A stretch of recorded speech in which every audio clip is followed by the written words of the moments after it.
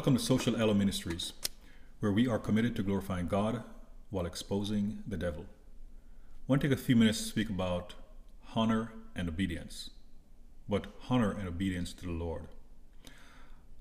Oftentimes, whenever you hear about a so-called minister of the Lord who gets exposed for something that's unsavory, it is oftentimes because the Lord had given that person an opportunity to repent, but he or she persisted and ended up getting exposed. Sometimes a person, because of continued behavior, ends up exposing him or herself. For example, David was a man after the Lord's heart. After an arduous journey, the Lord made David king over Israel. But then David, he committed some serious sins against the Lord, as recorded in 2 Samuel 11. But David tried to cover up those transgressions. He never truly repented. And in 2 Samuel 12, the Lord sent Nathan the prophet to rebuke him openly. Initially, the prophet told David a parable. But then the prophet followed up by delivering the following message from the Lord. So start in 2 Samuel 12, verse 7. And Nathan said to David, "Thou art the man.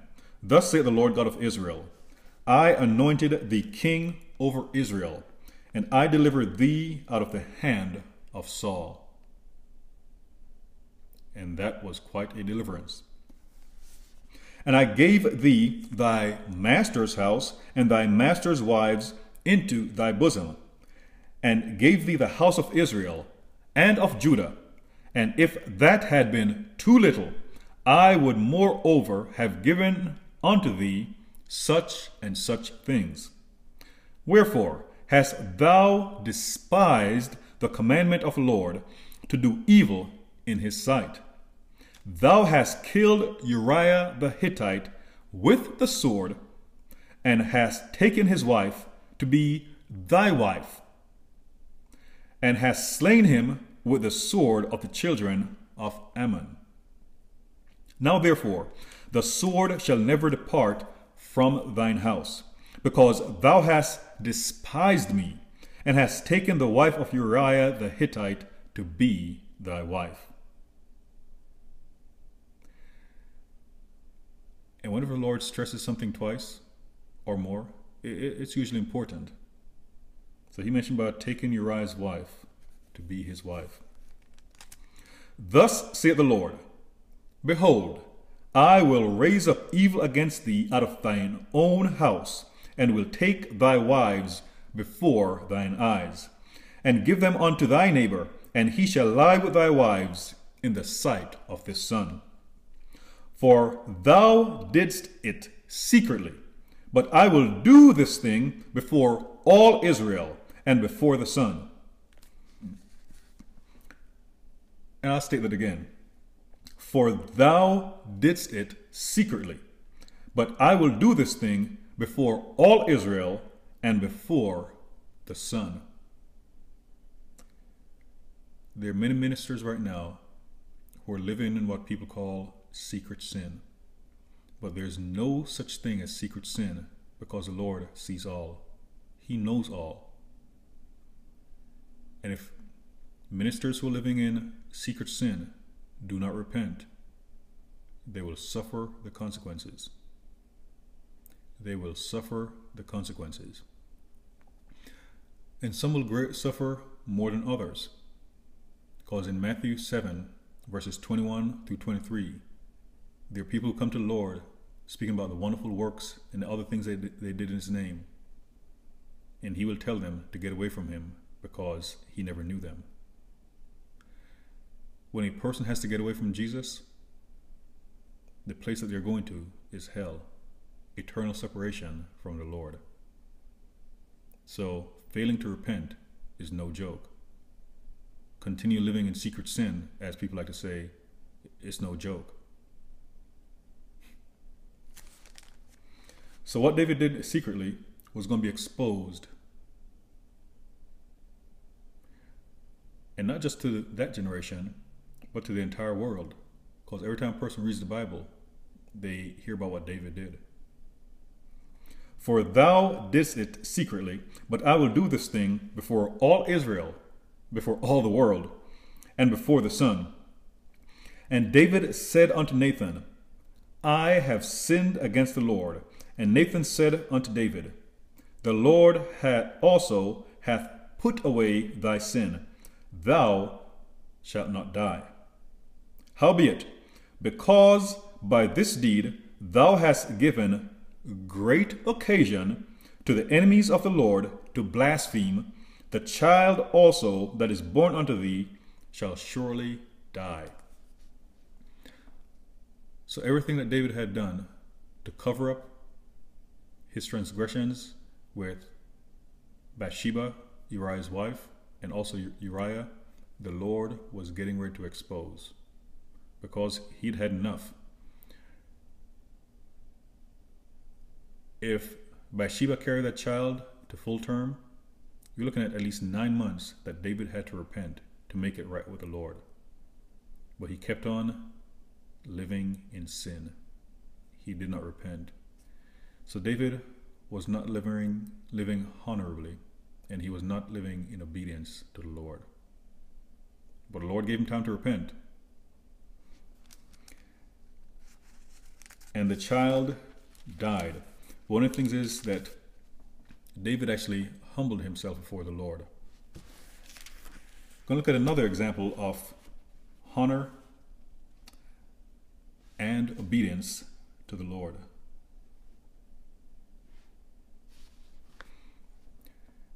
And by the way, another thing, David and Bathsheba conceived another child, Solomon. Solomon is in the genealogy of Christ. I'm going to be reading from Matthew chapter 1. But in the 6th verse, even though the Lord had selected Solomon as David's successor, he still is letting us know his displeasure regarding how David dishonored him. So it may have seemed like a reward that Solomon was David's successor. But it states in Matthew 1:6, and Jesse begat David the king, and David the king begat Solomon of her that had been the wife of Uriah. So David's transgressions followed him. But I'm going to speak another example of honor and obedience by speaking about Joseph. Start in verse 18 of Matthew 1. Now the birth of Jesus Christ was on this wise, when as his mother Mary was espoused to Joseph, before they came together, she was found with child of the Holy Ghost. Then Joseph, her husband, even though they were engaged, being a just man and not willing to make her a public example, was minded to put her away privily. So that's an example of how honorable Joseph was. He could have put her out there, he could have accused her of adultery, and people would have stoned her to death, because this thing about being pregnant by the Holy Ghost, it's like it would have taken a miracle in order to get her out of that one. But rather than doing that, he was going to quietly, in a sense, he was going to quietly divorce her. But in our terms, he was going to quietly break off the engagement. And it would have been a source of embarrassment, but at least he wasn't going to publicly expose her. And this is an example of how the Lord will give us a way out sometimes, but sometimes people actually choose to expose themselves. So rather than taking the Lord's quiet exit, so to speak, they choose to expose themselves. And this is one of the ways where people end up getting exposed, because they refused to take the Lord's quiet way out. And it continues, but while he thought on these things, behold, the angel of the Lord appeared unto him in a dream, saying, Joseph, thou son of David, fear not to take unto thee Mary thy wife, for that which is conceived in her is of the Holy Ghost. And he shall bring forth a son, and thou shalt call his name Jesus, for he shall save his people from their sins. Now all this was done, that it might be fulfilled, which was spoken of the Lord by the prophet, saying, Behold, a virgin shall be with child, and shall bring forth a son, and they shall call his name Emmanuel, which being interpreted is God with us. Another talking point is how the angel told Joseph something, but it was something that was already written in Scripture. Similarly, if you receive a prophecy today, that prophecy should be grounded in Scripture. It won't be like this one that Mary received, because Jesus already came and that's it. There's no need for another event like that. But if you receive a prophecy, it should be grounded in the Scripture. Even if it means that you have an encounter with an angel, whether in person or in a dream. Because the Bible also tells us that the devil masquerades as an angel of light. So we have to be careful. We have to ensure that things line up with Scripture. It says, Then Joseph, being raised from sleep, did as the angel of the Lord had bidden him, and took unto him his wife. So he was a honorable man, and because the angel of the Lord told him that, Mary was actually pregnant with the Holy Ghost. He took her as his wife, as opposed to divorcing her, in accordance with Deuteronomy 24, verses 1 through 4. But this here is also a testament of how honorable Joseph was. In Matthew 1 verse 25, and knew her not till she had brought forth her firstborn son, and he called his name Jesus. So here you have Joseph was engaged to a virgin. Then he found out that she was pregnant, and at the same time they could not consummate the marriage until after she had given birth. And also it says, knew her not until she brought forth her firstborn son. There's some religious circles that make it seem as if Mary was a perpetual virgin. Well, the Bible clearly tells us that Joseph did not have sex with Mary until after she had given birth.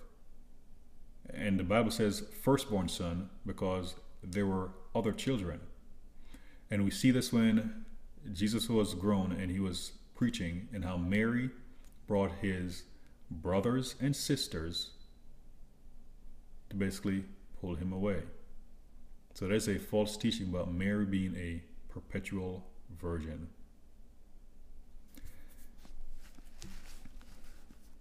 And more about Joseph's obedience. In Matthew 2, start verse 13. And when they were departed, behold, the angel of the Lord appeareth to Joseph in a dream, saying, Arise and take the young child and his mother, and flee into Egypt, and be thou there until I bring thee word. For Herod will seek the young child to destroy him. When he arose, he took the young child and his mother by night and departed into Egypt. And it says by night to let us know that Joseph did not waste time obeying the angel of the Lord. And was there until the death of Herod, that it might be fulfilled, which was spoken of the Lord by the prophet, saying, Out of Egypt I have called my son. Then Herod, when he saw that he was mocked of the wise men, was exceeding wroth, and sent forth, and slew all the children that were in Bethlehem, and in all the coast thereof, from 2 years old and under, according to the time which he had diligently inquired of the wise men. Then was fulfilled by the prophet, then was fulfilled that which was spoken by Jeremy, meaning Jeremiah, the prophet, saying, In Ramah there was a voice heard, lamentation, and weeping, and great mourning, Rachel weeping for her children, and would not be comforted, because they are not. But when Herod was dead, behold, an angel of the Lord appeareth in a dream to Joseph in Egypt, saying, Arise and take the young child and his mother, and go into the land of Israel, for they are dead which sought the young child's life. And he arose and took the young child and his mother, and came into the land of Israel. But when he heard that Archelaus did reign in Judea, in the room of his father Herod, he was afraid to go thither. Notwithstanding, being warned of God in a dream, he turned aside into the parts of Galilee. And he came and dwelt in the city called Nazareth, that it might be fulfilled, which was spoken by the prophets, He shall be called a Nazarene. And a part of the reason why the Lord was able to warn, or why the Lord warned Joseph in a dream, was because Joseph obeyed. So the Lord kept warning Joseph in dreams, and he kept on obeying. There are times when the Lord is dealing with an individual, and he will warn them in a dream. And it may not be warning of what others plan on doing, but the Lord may reveal a person's character, a person's behavior, things that he wants the individual to repent of, and the individuals may just simply fail to repent. The Lord may send prophets, messengers, to warn the individual, and the individual may fail to repent. And there comes a point when the Lord will stop warning the individual and will impose his judgment and will expose the individual publicly for failing to repent. One of the hallmarks of this ministry is stressing the importance of having what could be called a personal relationship with the Lord, being led by His Holy Spirit, and having Christ being our only mediator between us and God, as being led by the Holy Spirit of the Lord.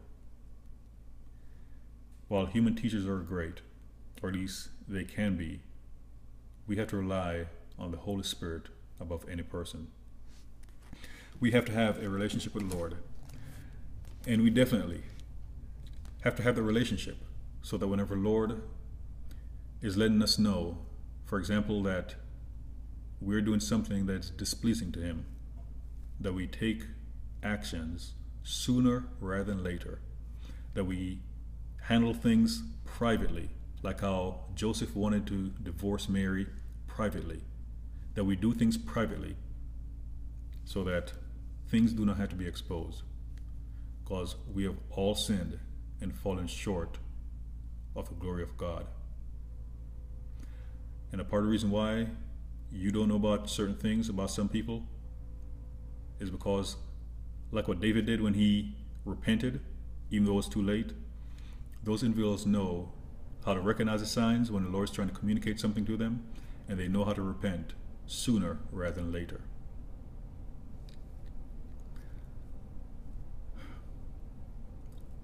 I hope this helps in your journey. The Lord is great about giving warning dreams, but those dreams aren't always to warn you about what other people are trying to do to you. Oftentimes, they're revealing the things the Lord sees about you that you need change. Things that need to cause you to repent.